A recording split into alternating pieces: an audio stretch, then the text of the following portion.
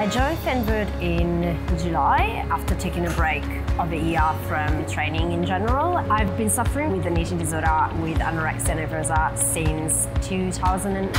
I thought that I was out of it, and then 2 years ago I had a very bad relapse, and it touches everything from the ability to socialize to being able to see positivity around you. Since joining Fernwood, the relationship that I have with exercise has changed in a very positive way. In 2020, I have a couple of goals. I have a very personal health goal, which is to not weigh myself anymore and to trust that my body will know what to do, and it doesn't matter the number on a scale, because all it measures is how I feel and my personal health.